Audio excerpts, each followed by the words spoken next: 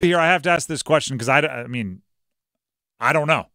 What the heck was that game last night from NC State? NC State played UVA. I have no clue what that was. If you listened to the show yesterday, I called it a must-win game for NC State. I said the Wolfpack need to win this because of where UVA is in the league and that muddy middle tier of the ACC and the fact that NC State hadn't really played anybody.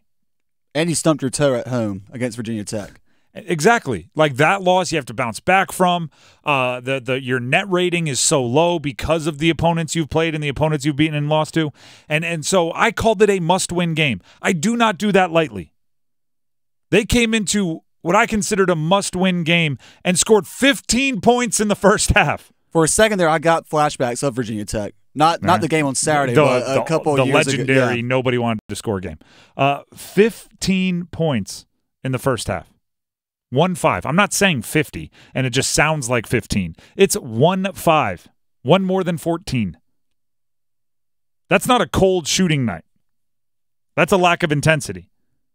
That's not just, oh, the shots weren't falling early. That's a lack of having a go-to option that you go to, right? That's why they call it a go-to option, when you absolutely need a bucket. DJ Burns. Where's the spin move and the lefty floater? That's a lack of execution. The team looked like, by the way, the big news yesterday was MJ Rice was sitting out the rest of the year, a transfer from Kansas who hadn't really played that much, but it looked like they learned like 4 minutes before the game that MJ Rice wasn't playing the rest of the year, and none of them had any idea that they should be expecting that. Like their best friend said, hey, I'm moving away from elementary school, and they had to comprehend all of that and play a basketball game. Second half was much better, but that just emphasized how bad the first half was. If they would have scored 17 points in the first half, they win that game in regulation. 17. I called it a must-win, so now I have to back it up. NC State misses the NCAA tournament this year. I called it a must-win, so now I have to back it up. If you don't win a must-win, there has to be consequences.